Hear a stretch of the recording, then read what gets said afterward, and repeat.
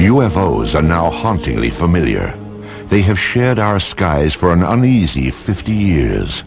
Eyewitness accounts testify to their breathtaking speed, unparalleled maneuverability, and uncanny silence. They are different than any aircraft made here on Earth. These stealthy visitors are called UFOs, unidentified flying objects. They have shown up unexpectedly in photographs taken all across the globe. Yet if we turn back the pages of history, there are intriguing hints that UFOs have been with us all along. Perhaps even as far back as 12,000 years ago, when our ancestors found shelter in the darkness of caves. The walls of these primitive dwellings were often painted with figures of hunters and the animals they hoped to snare. Recently, other images have come to light. These tracings were made from caves in France and Spain, and they show pictures not ordinarily associated with hunting. Their shapes are very peculiar because they do oftentimes look like UFOs and saucers.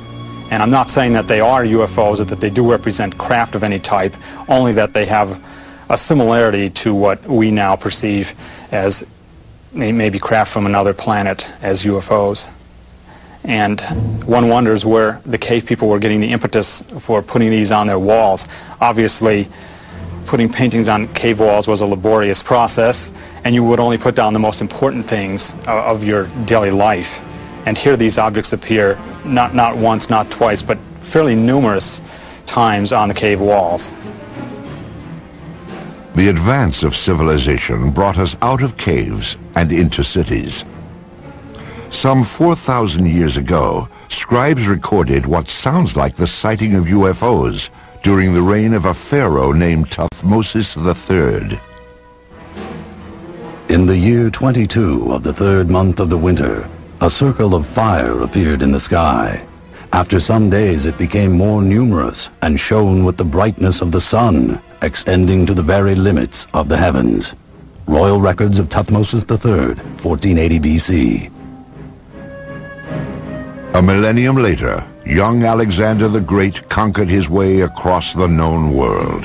In 332 BC, he laid siege to the Phoenician city of Tyre, and accounts from both sides report that shield-shaped silver objects appeared in the sky. One supposedly sent down a beam of light that destroyed the city walls. Even the Bible itself contains passages that some say refer to alien spacecraft. I looked, and behold, a stormy wind came from the north, a great cloud with fire flashing through it, and a radiance round about it, while out of the midst of it gleamed something with a luster like that of shining metal. Ezekiel, verse 1. There are a number of reports from the past, and I believe that some of them are quite legitimate. But one of the things is you can't interview witnesses, of course.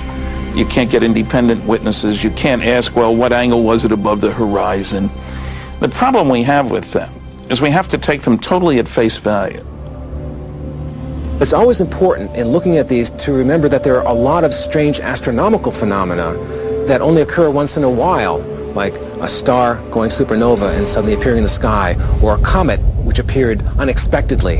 And so you always have to look at these from the point of view of astronomy. There could be some atmospheric phenomenon or an astronomical phenomenon that they were depicting as something supernatural. As the scientific awareness of the population grew, superstition was replaced by knowledge of what was actually going on in the heavens. However, when an object would fly across the sky and stop, or hover, or seemingly descend to the ground, or maybe exhibit many different color changes or change shape or what have you, then even those people knew that they were looking at something out of the ordinary. The residents of Nuremberg, Germany, had just such an experience on April 4th, 1561. On that day, the skies above the city filled with a chaotic array of tube-shaped objects and balls of light. Eyewitnesses called it a frightful spectacle. Chronicles of the time also report extraordinary displays over Basel, Switzerland during the summer of 1566. These events were depicted in primitive woodcuts made by eyewitnesses. However, it was the talented master artists that have left us the most fascinating images. In 1998, an Italian writer named Daniela Giordano earned an award for her landmark study of the enigmatic flying objects depicted by Renaissance artists. She discovered that not only did the artist have these objects in the picture, but he also had people looking at these objects and shielding their eyes, as though the people were actually noting with amazement that something unusual was in the sky. It's unknown why the object's there, but it does appear, and it looks like a UFO. This apparently traditional religious work is known as the Madonna and Saint Giovanni. Here too, a witness to the flying object is placed unobtrusively, yet unmistakably, in the background. And it's very obvious that this person's attention is directed to the flying object. And the artist obviously wanted viewers of the painting to see that not only is there the Madonna in the painting, but that there's also an object in the background. Curious airborne craft show up in other media as well. These tapestries from the 1500s depict the life of the Virgin Mary. Lurking in the background is the familiar shape of a 1950s-style UFO.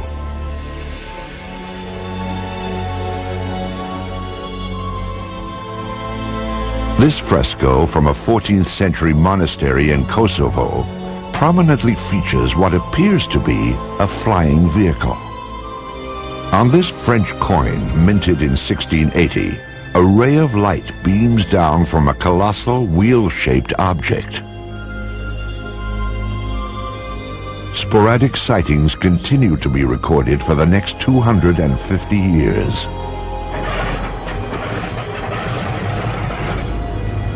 In the 1940s, World War II pilots joined the long list of UFO eyewitnesses. Some of these pilots would later come forward to tell their stories as interest in UFOs increased after the war. Pilots on all sides of the conflict, the Axis and the Allied pilots, reported strange objects, sometimes flying off the wingtips of their airplanes, and seemingly exhibit intelligent maneuvering. If you tried to fly the airplane toward it, the object would fly along with you and just keeping off the wing, or dive down or fly above. You couldn't catch up with it. I talked to a pilot of a B-24 bomber during World War II, and he said one circled around their airplane. Round, smooth, sleek. They all expected to die instantly because this must be a new German secret weapon that was going to shoot them down. We sure don't have anything that looks like that and flies like that. I have one account where they actually fired at them. They seemingly went through it. They didn't damage the object at all. Allied pilots thought they were secret weapons of the Germans. Germans thought they were secret weapons of the Allies, England and America, and they were even seen in the Pacific theater. However, after the war, it became clear that neither the Allies nor the Axis had produced these super aircraft. Someone else had. And they did exhibit maneuvering that, again, was much like the types of objects that were seen immediately after the war ended and called flying saucers at that time. Many believe that in July of 1947, near the top-secret airbase at Roswell, New Mexico, the United States military finally got a close-up look at these mysterious spacecraft. The Army Air Forces has announced that a flying disc has been found and is now in the possession of the Army.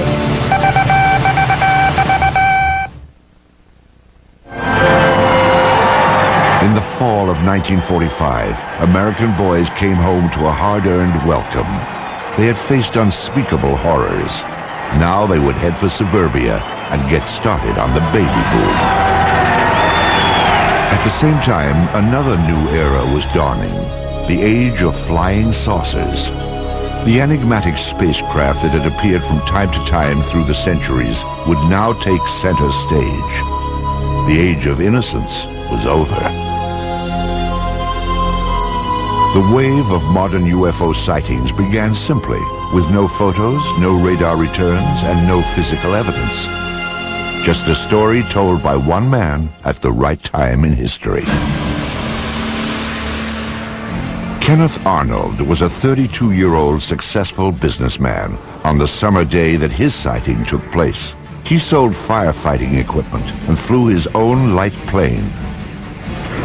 On Tuesday, June 24th, 1947, Arnold was flying toward Mount Rainier above the Cascade Mountains of Washington State. The air was smooth and clear as he reached 9,200 feet and noticed a bright flash. To the left and north of Mount Rainier, Arnold saw what he described as 9 unusual aircraft flying at over 1,200 miles per hour.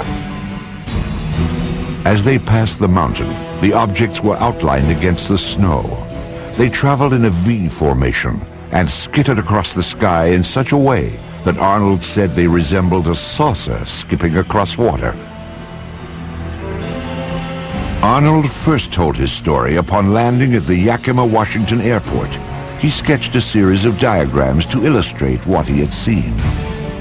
What he drew was shaped like a crescent, 50 feet long and only 3 feet thick. It had a rounded point in the rear. When seen edge on, he reported, it looked like a black line. It wasn't long before the story of Arnold's sighting startled the world. The newspapers quickly coined a name for Arnold's skipping discs. The name was flying saucers. Kenneth Arnold was soon to enjoy a celebrity status. The author of a book and the subject of magazine cover stories, he was looked upon as a combination of space-age visionary and screwball eccentric. The press would anoint him the man who started it all. In the days and weeks after Arnold's landmark flight, flying saucers became big news.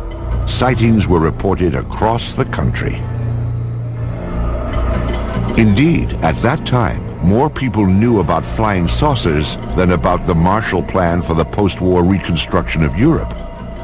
But one incident above all established flying saucers in the public mind. Roswell, New Mexico lies deep in the empty expanse of the American Southwest. Today, its very name conjures up memories of a supposed UFO crash and government cover-up. It is remembered as the Roswell incident. In the summer of 1947, the Army airfield in Roswell was home to the elite 509th Bomb Group. During World War II, the B-29s that carried atom bombs to Hiroshima and Nagasaki had originated here. And so would an event that gave substance to the belief in flying saucers. Headline edition, July 8, 1947. The Army Air Forces has announced that a flying disc has been found and is now in the possession of the Army. Army officers say the missile, found sometime last week, has been inspected at Roswell, New Mexico, and sent to Wright Field, Ohio, for further inspection. Walter Hott was Public Information Officer of the 509th Bomb Group. He was the official instructed to dispatch press releases to the radio station and newspapers in Roswell. The story fed the imagination of the country, but has been the source of controversy ever since. The press release that I'd received stated that we had in our possession parts of a crashed flying disc. The material was found on a ranch north of Roswell. Then the story abruptly changed. General Roger Ramey took command of the Roswell situation and issued a new statement. It wasn't a flying disc after all. To me, I think it was one of the slickest cover-ups by admitting that we had the material, and then a higher authority says, no, you don't. Flying saucer or weather balloon? Both Air Force stories couldn't be true. One fact was undisputed. Something had crashed at Roswell. A rancher named Mac Brazel discovered the metallic debris in this isolated rangeland outside of town. The wreckage was strewn over more than half a mile, and Brazel alerted the base, assuming a military plane had crashed. Jesse Marcel Jr. recalls that his father, the intelligence officer at the Roswell Army Airfield, had been dispatched to the debris site to determine what had crashed there. The night that my dad came home, he was very excited. He woke my mother and myself up and said he wanted to show us something very strange. And as I recall, he said this was parts of a flying saucer. I was 11, almost 12 at the time, and I had seen pieces of an airplane and weather balloons and things like that, but this was not like anything that I'd ever seen before. And the most intriguing portion of the debris that I recall seeing was what appeared to be I-beams. When I looked at this with the light reflecting on it, I noticed what appeared to be some symbols or writing along the inner surface of this I-beam. And the implication was this was something that came from some other planetary system. Author Kevin Randall researched the Roswell incident and learned more about the debris Major Marcel had collected. You have something called metal foil, been described by various people as like tin foil or lead foil. You wad it up into a ball, you drop it on the table, it unfolds itself and there's no sign of a crease. Randall interviewed some people who say they actually handled the mysterious wreckage back in 1947. It was all wadded up when he dropped it, and when he dropped it on the table and it hit the table, it spread out just like it was water. And so they all started holding it and playing with it, and they were trying to cut it with their knives, and they tried to burn it with their lighters, and they couldn't do any damage to it at all. There were also rumors of a second crash site with even more stunning discoveries. Frankie Rowe's father said that the fire department was called to the scene. There he had observed nothing less than actual extraterrestrial beings. They'd gotten a call on what they thought was a plane crash about 30 miles north of Roswell. And when they got out there, it was not an airplane. He said it was a flying saucer that had crashed. And there were little, what he called little people. And he said one of them was still alive. That there were two that were covered up laying on the ground. And he said they had been covered up, it looked like with body bags. And the one that was walking around there didn't appear to be hurt. Through his research, Kevin Randall has established what he believes happened next. According to a number of the eyewitnesses, the craft and the bodies were taken to Hangar 84 at the Roswell Army Airfield, where they were held for a period of time before the various flights were initiated and sent out of Roswell. Randall believes that crates containing the alien bodies and flying saucer wreckage were shipped out of the heavily guarded Hangar 84, never to be seen again. When the Air Force produced one meager weather balloon at the Roswell crash debris, many concluded it was part of a cover-up. In the 50s, there was the belief that the U.S. Air Force had proof of some sort that these were alien spaceships and was covering it up to prevent panic. There obviously was a cover-up of this accident, because years later my dad said he was actually part of the cover-up because he went along with the weather balloon story. Indeed, according to Marcel, his father revealed that he had been ordered to pose with wreckage from a weather balloon. My dad explained to my mother that this was a non-event. Don't even discuss it with your friends. Don't talk about it. I was a true Air Force brat, believed in following the orders, you know. He didn't want me to talk about it, so we did not talk about it. These people were visited by military authorities They were told to keep quiet. Frankie Rowe recalls such a visit from a man in a uniform. He started getting louder, and he kept saying, "Don't you understand? You did not see anything." And he had a nightstick type of thing with him that was kind of hanging on his belt. And he took that out, and he got very loud, and he started talking, and every time he would make a point, he would hit his hand with the nightstick. So he would say, "You didn't see anything, you were not there." And he said, "If you ever say one word about this the rest of your life, we will split up this family." If that's not enough, he said, "You know, this is a big desert out here. We can take you out in the desert." And he said, "No one will ever find your bodies." If this disturbing account is true, it can only be described as a death threat, a warning to remain silent about the Roswell incident. What was so vital to protect? In January of 1948, the Air Force would launch an investigation into the escalating flood of UFO reports.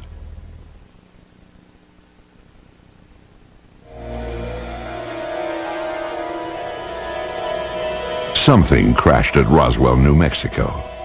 But whether the object that fell from the sky in July of 1947 originated here on Earth or somewhere in outer space has been hotly debated for more than a half-century. Perhaps it truly was a weather balloon, as the Air Force insists.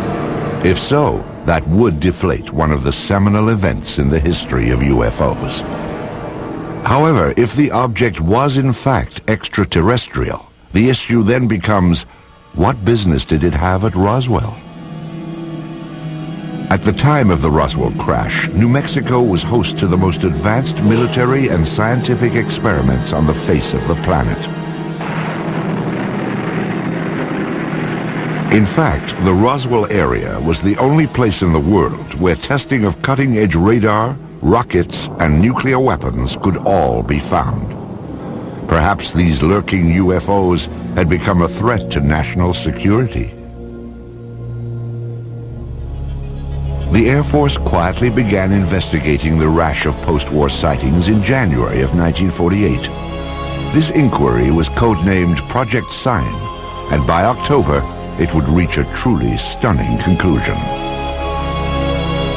Project Sign wrote a final report called The Estimate of the Situation, which concluded that UFOs were interplanetary vehicles. You can imagine that this didn't go over well at the Pentagon. The government could not have the idea of UFOs as interplanetary spacecraft coming out when they've been trying to cover up the Roswell crash. It went all the way to the Chief of Staff of the Air Force, who said, "I don't find this document particularly persuasive." He batted it back down and fired practically everybody in Project Sign. The people who were left at Project Sign could read the handwriting on the wall. If you said they were extraterrestrial, you lost your job. Your career was over. After the purge, the inquiry was revamped as Project Grudge, a name that may have suggested a certain skepticism. An Air Force insider actually characterized Project Grudge as the dark ages of UFO investigation. In August of 1951, this V-shaped pattern of objects appeared over Texas and became known as the Lubbock Lights. Grudge said it was a flock of birds reflecting the glow of the city. This film was submitted from Great Falls, Montana in 1950. It depicts bright white dots moving behind the smokestacks of a grain mill. The photographer described the objects as shiny, bright, and metallic, like polished silver. Project Grudge concluded that they were F-94 Air Force interceptors landing nearby. After 3 years of debunking UFO reports, Grudge was reorganized into the supposedly more objective Project Blue Book. Blue Book became the focus for public attention and press attention. But it was never scientific, it was never comprehensive. They didn't have radar, they didn't have computers, they didn't have people ready to go up an aircraft with instruments to monitor UFO sightings.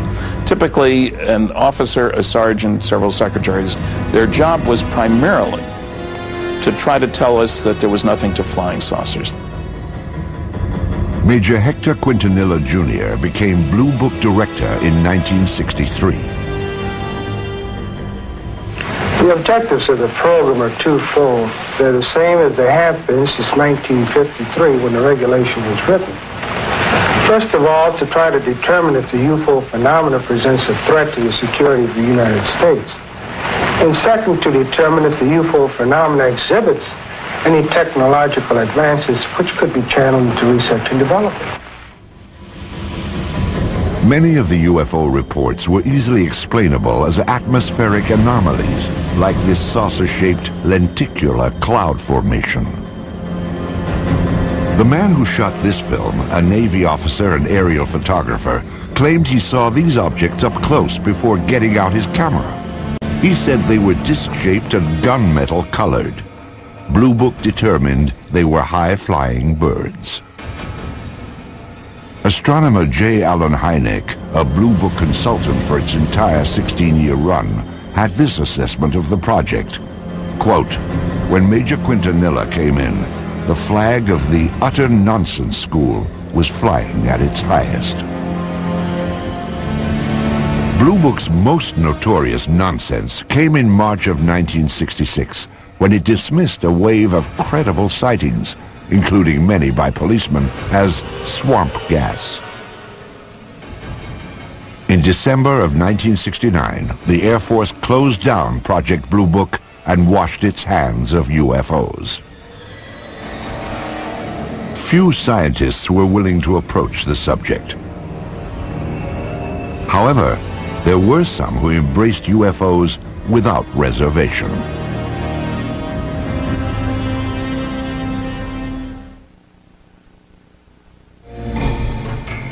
During the 1950s, the Air Force stood by its finding in the Roswell case. The crash was nothing more than a weather balloon. But newsreels show a public that continue to watch the skies, hoping to glimpse a spacecraft. Suddenly, people from coast to coast began seeing UFOs. What followed was a popular movement that embraced flying saucers and the spacemen who flew them. Ready or not, the flying saucers were coming. Within a matter of several days, I will myself make what might be called a flying saucer, although I don't choose to call it that because it may not respond to our controls. To the vast majority of the people in the late 40s and 1950s, flying saucers were a terrific novelty. And there was a great deal of popular fascination. There were cheesy science fiction films based on the idea that Martians were invading the Earth in flying saucers. Popular magazines printed on pulp paper would hit the newsstands in time to cash in on the trend and expand it to legendary proportions. The man behind those flying saucer legends was publisher Raymond Palmer. Palmer was a man who in his youth had been severely injured, and so he was crippled up, and he was what you would call a hunchback, I guess. He had the instincts of a carnival barker. He liked to put something over on you. And the thing about Palmer was that his fans liked having Palmer put something over on them. It was Palmer's Fate magazine, later called Flying Saucers magazine, which helped spread the idea of UFOs in the 1950s. Spacecraft from around the universe played across these colorful pages.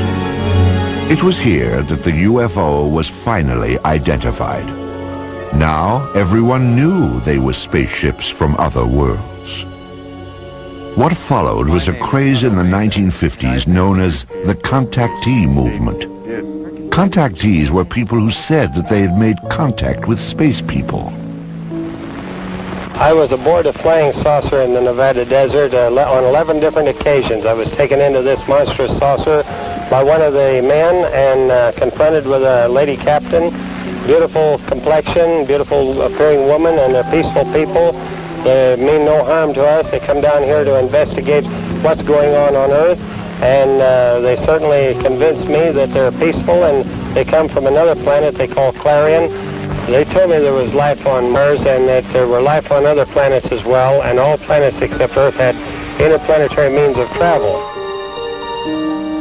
The man credited with starting the contactee movement was a Polish immigrant and self-styled philosopher named George Adamski. In his book, Flying Saucers Have Landed, Adamski claimed that in 1952, he had been aboard an alien spacecraft.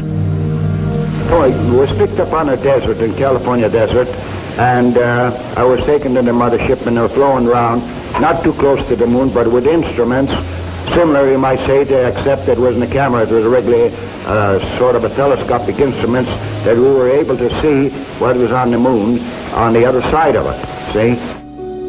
Adamski's book detailed his meeting with a man from Venus called Orthon.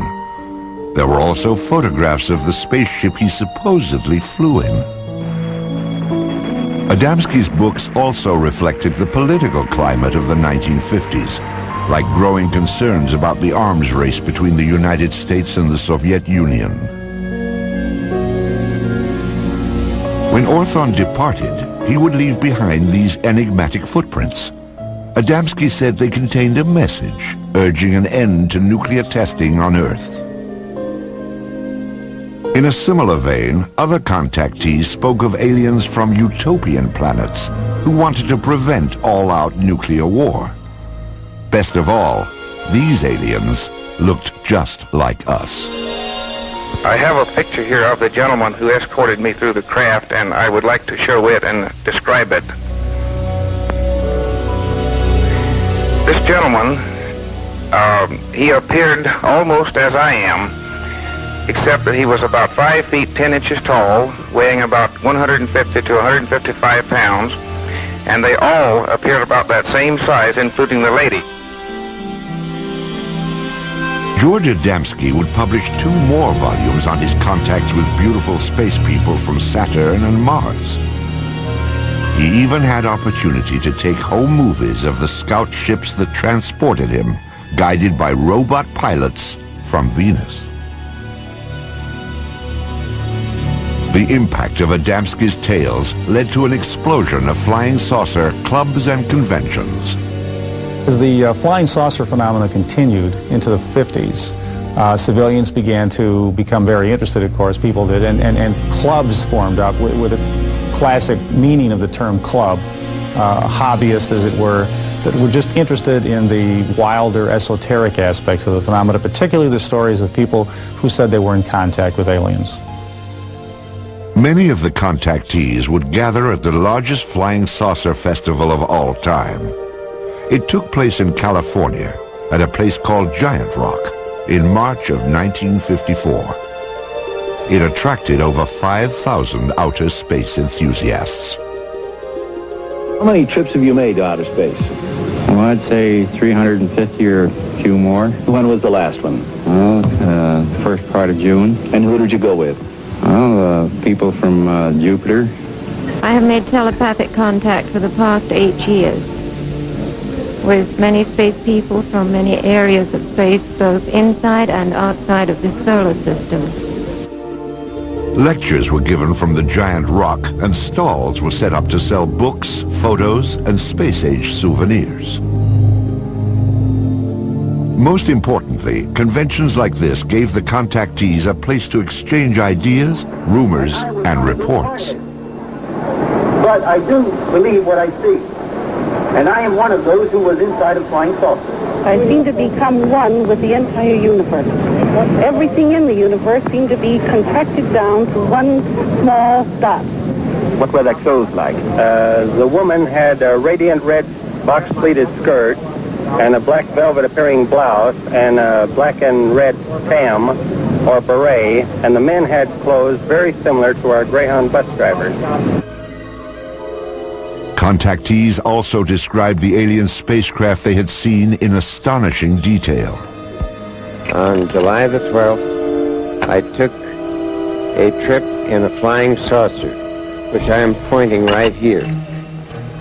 The saucer was well equipped with rooms, bedrooms, bathroom, toilets, and this saucer, I went up into Mars, over the moon, Venus, Clarion, and Orion. When I say Orion, I do not mean Orion. It is a planet outside of our galaxy. Also popular among contactees was a belief that startling evidence was about to be revealed. We are going to see more and more of these visitors from space, and that before too long, the evidence will be incontrovertible, that you will have on your TV screens and on your movie screens concrete evidence that the ships are here and that they are real and they're not fantastic things which have been cooked up to make a movie. The contactee wave of the 1950s was a light-hearted sideshow to the UFO phenomenon. However, during this same period, photographs began to surface that suggested UFOs were no joke and had to be taken seriously.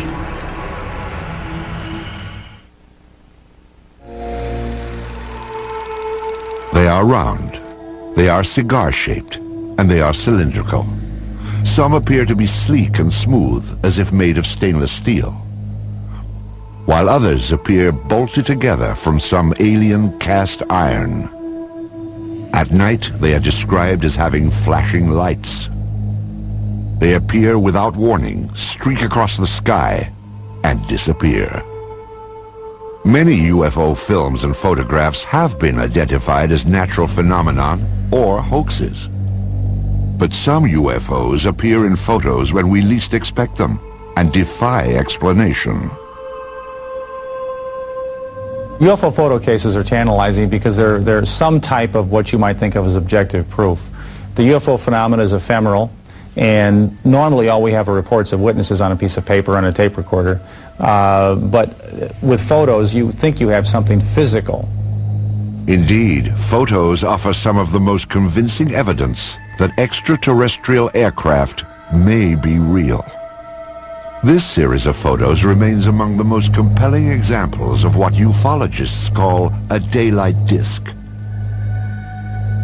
The photographs were taken on July 29, 1952 by George Stock, outside of his lawnmower shop in Passaic, New Jersey. Stock reported that as he was working outside at 4:30 p.m., he looked up to see something unusual flying overhead. Using an inexpensive box reflex camera, he snapped pictures of what he described as a disc-shaped object with a metallic bottom. It hovered momentarily, then accelerated and flew away. All that remains of this astonishing daytime visitation are a few pictures. But are photos reliable evidence for UFOs? Dr. Bruce Maccabee is an optical physicist employed by the United States Navy. His official research involves high-energy space lasers, but his interest also lies in the detailed analysis of UFO photographs. Of particular interest to Dr. Maccabee are photos which show no evidence of a hoax or misidentification and cannot be otherwise explained. One such case began at a farm in rural Oregon in 1950. These are two photos taken by a farmer and his wife in 1950 in McMinnville, Oregon. Here's the first photo and here's the second, and we'll get a little bit of a blow-up on these. Using image enhancement equipment, Maccabee brings into focus the startling photographs that were taken in the early evening with a simple camera. You can see that it's an oval object with a little thing on the top, like a little protrusion at the top of it.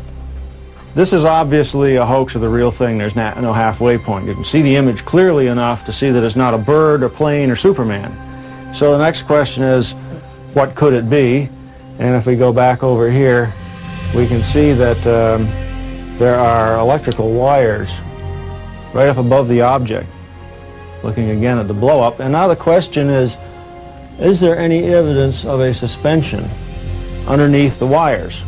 A contrast-enhanced version of the Oregon photo reveals minute scratches that Maccabee must distinguish from a string or line that might have been attached to the object to suspend it for a hoax. No one has found any evidence of a line going up above the object. There is a possibility that this thing might have been thrown and photographed, except that the image is not blurred by motion. Agents of the Air Force and FBI questioned the couple who took this picture, and authorities later confiscated a copy held by the local newspaper. No one has yet explained why. This photograph is another of the more credible UFO pictures ever taken. It was snapped in Brazil by a government survey team in 1958. A Brazilian naval photographer on a ship was there with the rest of the men when they saw an object shaped like Saturn, in other words, an object with a ring around it, flying toward an island that they were near, Trinidad Island, flying around the island and then taking off in the distance. And he snapped 4 or 5 or so or more photos of the object with literally dozens and dozens of witnesses.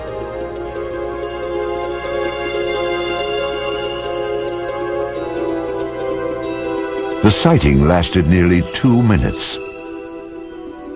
First, the object was reported to have approached the island, then it disappeared behind a mountain. It then reappeared before moving off at high speed toward the sea. This is clearly a structure that somebody built. It doesn't look like anything that we have on Earth. There were all these witnesses who saw the picture being taken. For these reasons, the photographs are unusually evidential and have to figure in any kind of case for the reality of UFOs as somebody's technology. Because this is a multiple witness case done by scientists and a professional photographer, and it has many photographs, it probably has to be taken seriously as the #1 photographic case in UFO history. Soon after the photos were taken, Brazil's president, Juscelino Kubitschek, ordered them released to the press. His action stands in stark contrast to the apparent secrecy of official UFO inquiries in the United States, beginning with the Roswell incident in 1947. Even today, requests for government records are routinely refused. Documents that are released are often censored to the point of uselessness. Perhaps it is no surprise that many suspect a government cover-up and conclude that unidentified flying objects may indeed originate somewhere other than Earth.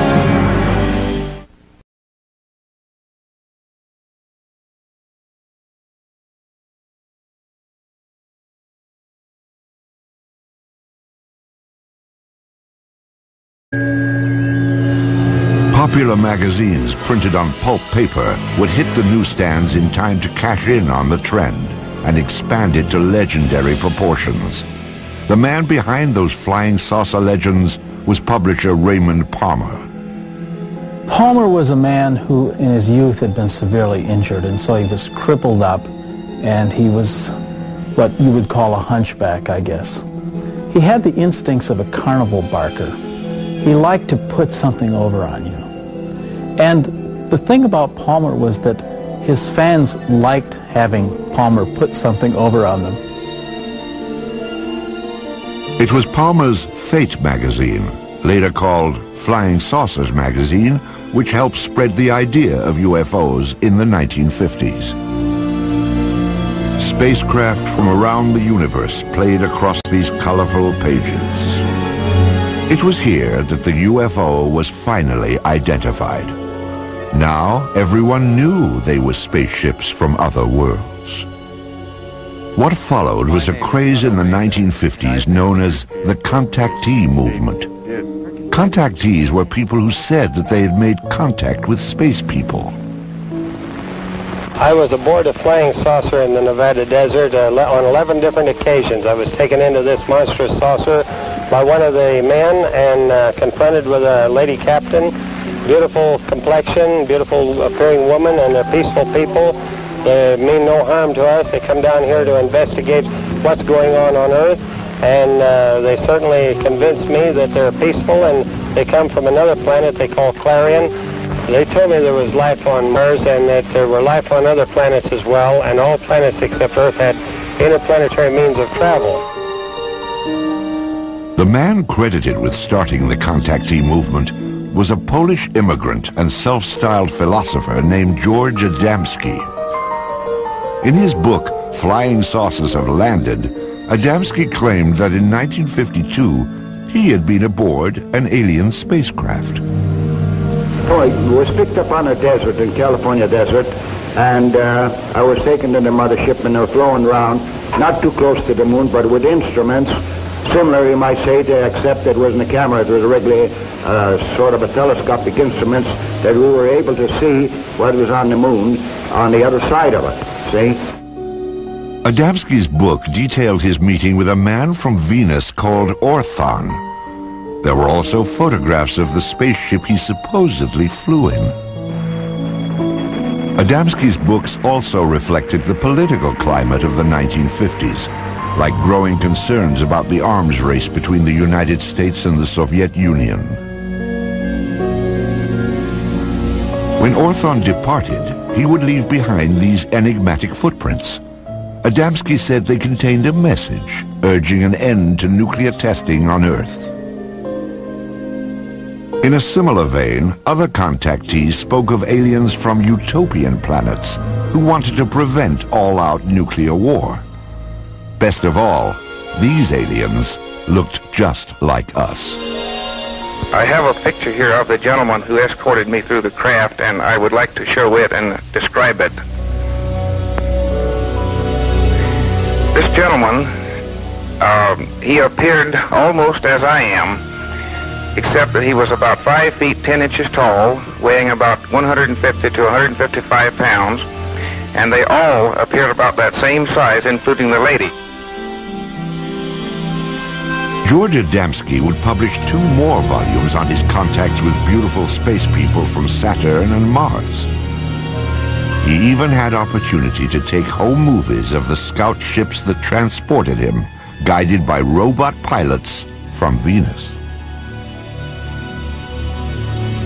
The impact of Adamski's tales led to an explosion of flying saucer clubs and conventions. As the flying saucer phenomenon continued into the 50s, civilians began to become very interested, of course, people did, and clubs formed up with a classic meaning of the term club, hobbyists, as it were, that were just interested in the wilder, esoteric aspects of the phenomena, particularly the stories of people who said they were in contact with aliens. Many of the contactees would gather at the largest flying saucer festival of all time. It took place in California at a place called Giant Rock in March of 1954. It attracted over 5,000 outer space enthusiasts. How many trips have you made to outer space? Well, I'd say 350 or a few more. When was the last one? Well, first part of June. And who did you go with? Well, people from Jupiter. I have made telepathic contact for the past 8 years with many space people from many areas of space, both inside and outside of the solar system. Lectures were given from the Giant Rock, and stalls were set up to sell books, photos, and space-age souvenirs. Most importantly, conventions like this gave the contactees a place to exchange ideas, rumors, and reports. But I do believe what I see. And I am one of those who was inside a flying saucer. I seem to become one with the entire universe. Everything in the universe seemed to be contracted down to one small dot. What were their clothes like? The woman had a radiant red box-pleated skirt and a black velvet appearing blouse and a black and red tam or beret, and the men had clothes very similar to our Greyhound bus drivers. Contactees also described the alien spacecraft they had seen in astonishing detail. On July the 12th, I took a trip in a flying saucer, which I am pointing right here. The saucer was well equipped with rooms, bedrooms, bathroom, toilets, and this saucer, I went up into Mars, over the moon, Venus, Clarion, and Orion. When I say Orion, I do not mean Orion. It is a planet outside of our galaxy. Also popular on this French coin, minted in 1680, a ray of light beams down from a colossal wheel-shaped object. Sporadic sightings continue to be recorded for the next 250 years.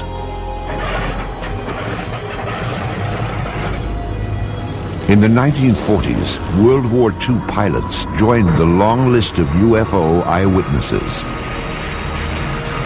Some of these pilots would later come forward to tell their stories as interest in UFOs increased after the war.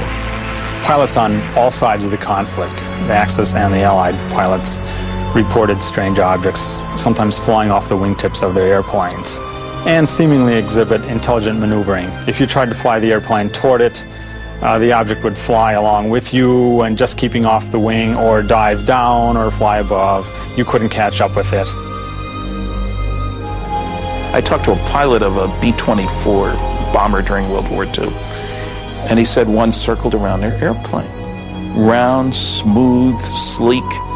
They all expected to die instantly because this must be a new German secret weapon and it was going to shoot them down. We sure don't have anything that looks like that and flies like that. I have one account where they actually fired at it and they seemingly went through it. They didn't damage the object at all. Allied pilots thought they were secret weapons of the Germans. Germans thought they were secret weapons of the Allies, England and America, and they were even seen in the Pacific theater. However, after the war, it became clear that neither the Allies nor the Axis had produced these super aircraft. Someone else had. And they did exhibit maneuvering that, again, was much like the types of objects that were seen immediately after the war ended and called flying saucers at that time. Many believe that in July of 1947, near the top-secret airbase at Roswell, New Mexico, the United States military finally got a close-up look at these mysterious spacecraft. The Army Air Forces has announced that a flying disc has been found and is now in the possession of the Army.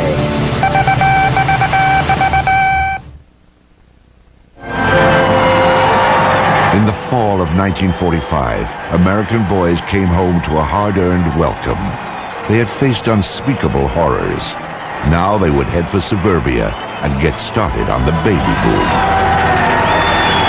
At the same time, another new era was dawning. The age of flying saucers.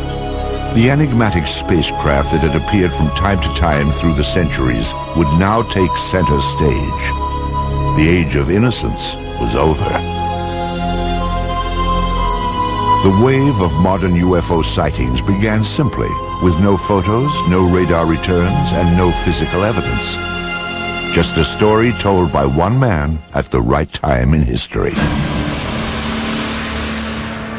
Kenneth Arnold was a 32-year-old successful businessman on the summer day that his sighting took place. He sold firefighting equipment and flew his own light plane. On Tuesday, June 24th, 1947, Arnold was flying toward Mount Rainier above the Cascade Mountains of Washington State. The air was smooth and clear as he reached 9,200 feet and noticed a bright flash. To the left and north of Mount Rainier, Arnold saw what he described as 9 unusual aircraft flying at over 1,200 miles per hour. As they passed the mountain, the objects were outlined against the snow. They traveled in a V formation and skittered across the sky in such a way that Arnold said they resembled a saucer skipping across water. Arnold first told his story upon landing at the Yakima, Washington airport. He sketched a series of diagrams to illustrate what he had seen. What he drew was shaped like a crescent, 50 feet long, and only 3 feet thick. It had a rounded point in the rear. When seen edge-on, he reported, it looked like a black line. It wasn't long before the story of Arnold's sighting startled the world. The newspapers quickly coined a name for Arnold's skipping discs. The name was flying saucers. Kenneth Arnold was soon to enjoy a celebrity status.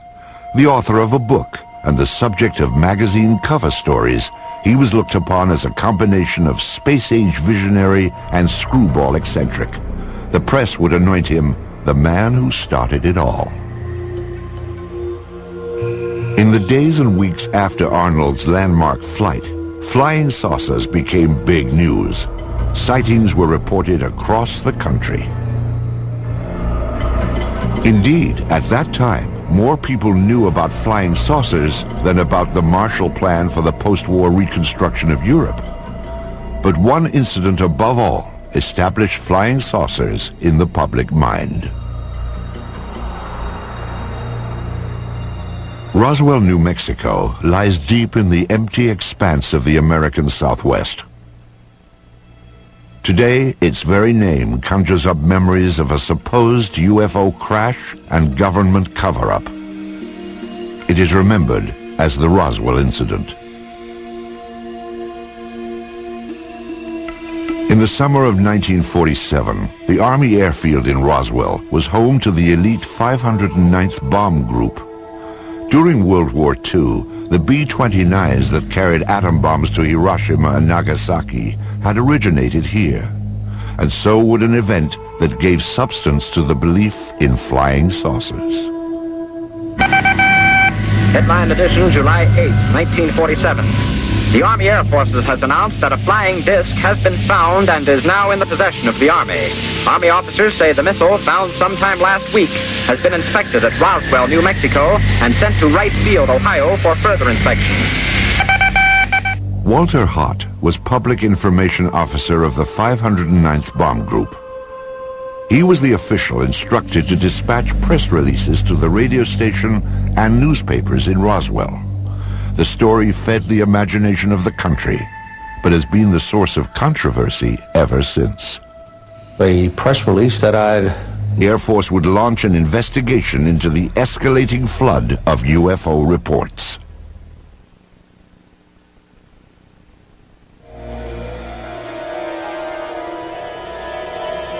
Something crashed at Roswell, New Mexico. But whether the object that fell from the sky in July of 1947 originated here on Earth or somewhere in outer space has been hotly debated for more than a half-century. Perhaps it truly was a weather balloon, as the Air Force insists. If so, that would deflate one of the seminal events in the history of UFOs. However, if the object was in fact extraterrestrial, the issue then becomes, what business did it have at Roswell? At the time of the Roswell crash, New Mexico was host to the most advanced military and scientific experiments on the face of the planet. In fact, the Roswell area was the only place in the world where testing of cutting-edge radar, rockets, and nuclear weapons could all be found. Perhaps these lurking UFOs had become a threat to national security. The Air Force quietly began investigating the rash of post-war sightings in January of 1948. This inquiry was codenamed Project Sign, and by October, it would reach a truly stunning conclusion. Project Sign wrote a final report called The Estimate of the Situation, which concluded that UFOs were interplanetary vehicles. You can imagine that this didn't go over well at the Pentagon. The government could not have the idea of UFOs as interplanetary spacecraft coming out when they'd been trying to cover up the Roswell crash. It went all the way to the Chief of Staff of the Air Force, who said, I don't find this document particularly persuasive. He batted it back down and fired practically everybody in Project Sign.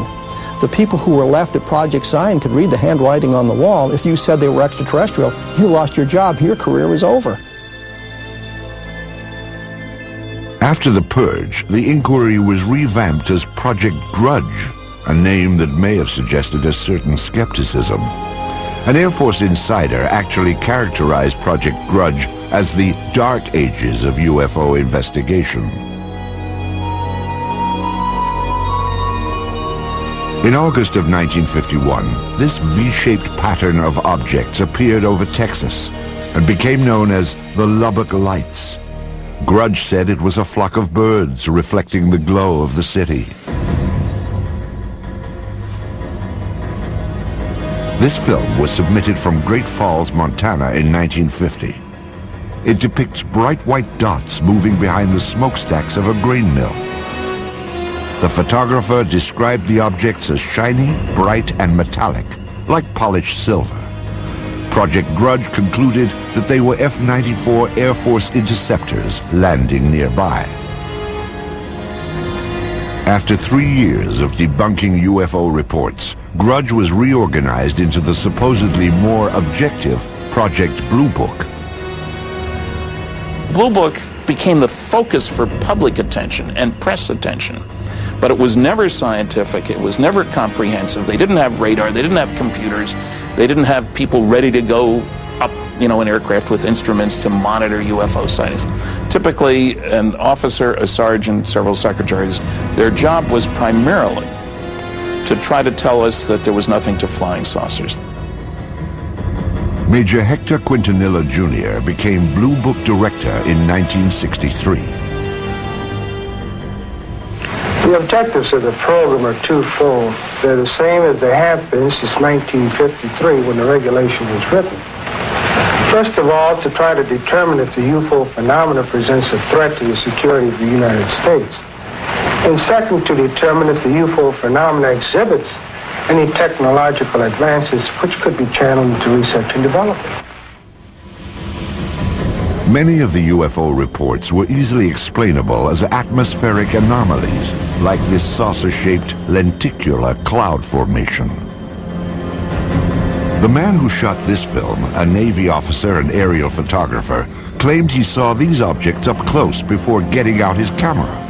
He said they were disc-shaped and gunmetal colored. Blue Book determined they were high-flying birds. Astronomer J. Allen Hynek, a Blue Book consultant for its entire 16-year run, had this assessment of the project. Quote, "When Major Quintanilla came in, the flag of the utter nonsense school was flying at its highest." Blue Book's most notorious nonsense came in March of 1966, when it dismissed a wave of credible sightings, including many by policemen, as swamp gas. In December of 1969, the Air Force closed down Project Blue Book and washed its hands of UFOs. Few scientists were willing to approach the subject. However, there were some who embraced UFOs without reservation.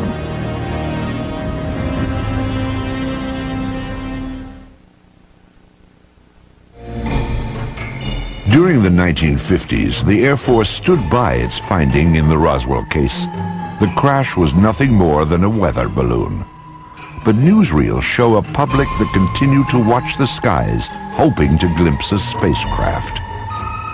Suddenly, people from coast to coast began seeing UFOs. What followed was a popular movement that embraced flying saucers and the spacemen who flew them. Ready or not, the flying saucers were coming.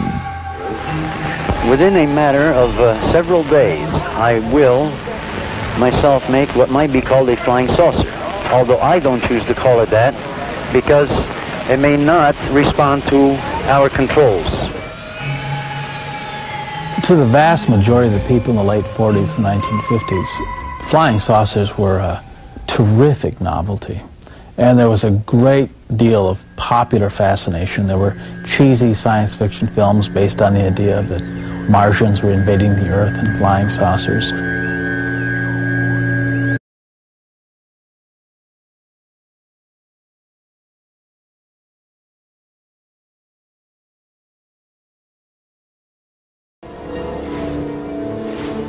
UFOs are now hauntingly familiar. They have shared our skies for an uneasy 50 years. Eyewitness accounts testify to their breathtaking speed, unparalleled maneuverability, and uncanny silence. They are different than any aircraft made here on Earth. These stealthy visitors are called UFOs, unidentified flying objects. They have shown up unexpectedly in photographs taken all across the globe. Yet if we turn back the pages of history, there are intriguing hints that UFOs have been with us all along. Perhaps even as far back as 12,000 years ago, when our ancestors found shelter in the darkness of caves. The walls of these primitive dwellings were often painted with figures of hunters and the animals they hoped to snare. Recently, other images have come to light. These tracings were made from caves in France and Spain, and they show pictures not ordinarily associated with hunting. Their shapes are very peculiar because they do oftentimes look like UFOs and saucers. And I'm not saying that they are UFOs or that they do represent craft of any type, only that they have a similarity to what we now perceive as maybe craft from another planet as UFOs. And one wonders where the cave people were getting the impetus for putting these on their walls. Obviously, putting paintings on cave walls was a laborious process, and you would only put down the most important things of your daily life. And here these objects appear not once, not twice, but fairly numerous times on the cave walls. The advance of civilization brought us out of caves and into cities. Some 4,000 years ago, scribes recorded what sounds like the sighting of UFOs during the reign of a pharaoh named Thutmose III. In the year 22 of the third month of the winter, a circle of fire appeared in the sky. After some days it became more numerous and shone with the brightness of the sun, extending to the very limits of the heavens. Royal Records of Thutmose III, 1480 BC. A millennium later, young Alexander the Great conquered his way across the known world. In 332 BC, he laid siege to the Phoenician city of Tyre, and accounts from both sides report that shield-shaped silver objects appeared in the sky. One supposedly sent down a beam of light that destroyed the city walls. Even the Bible itself contains passages that some say refer to alien spacecraft. I looked, and behold, a stormy wind came from the north, a great cloud with fire flashing through it, and a radiance round about it, while out of the midst of it gleamed something with a luster like that of shining metal. Ezekiel, verse 1. There are a number of reports from the past, and I believe that some of them are quite legitimate. But one of the things is you can't interview witnesses, of course. You can't get independent witnesses. You can't ask, well, what angle was it above the horizon? The problem we have with them is we have to take them totally at face value.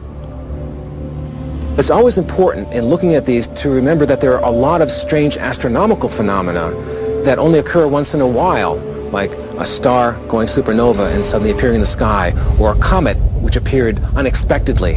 And so you always have to look at these from the point of view of astronomy. There could be some atmospheric phenomenon or an astronomical phenomenon that they were depicting as something supernatural.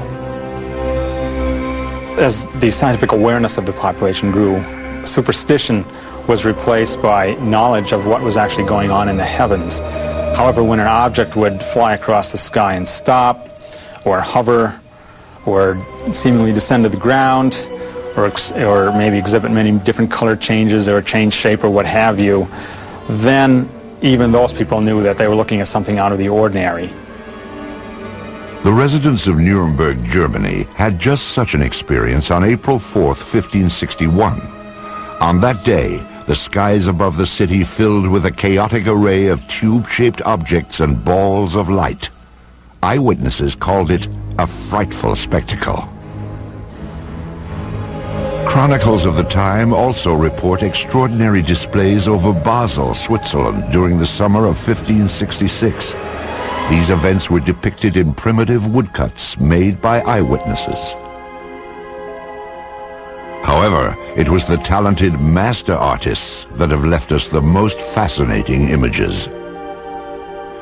In 1998, an Italian writer named Daniela Giordano earned an award for her landmark study of the enigmatic flying objects depicted by Renaissance artists. She discovered that not only did the artist have these objects in the picture, but he also had people looking at these objects and shielding their eyes as though the people were actually noting with amazement that something unusual was in the sky. It's unknown why the object's there, but it does appear and it looks like a UFO. This apparently traditional religious work is known as the Madonna and Saint Giovanni. Here too, a witness to the flying object is placed unobtrusively, yet unmistakably, in the background. And it's very obvious that this person's attention is directed to the flying object. And the artist obviously wanted viewers of the painting to see that not only is there the Madonna in the painting, but that there's also an object in the background. Curious airborne craft show up in other media as well. These tapestries from the 1500s depict the life of the Virgin Mary. Lurking in the background is the familiar shape of a 1950s-style UFO.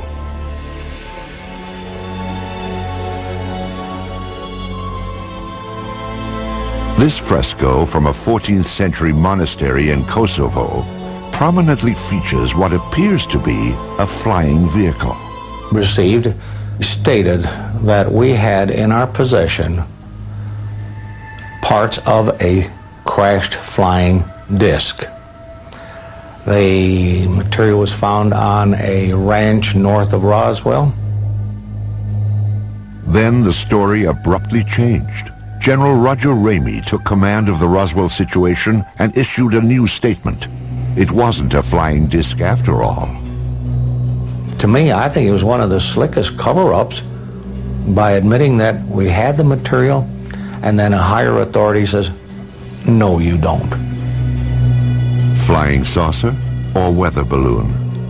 Both Air Force stories couldn't be true. One fact was undisputed. Something had crashed at Roswell.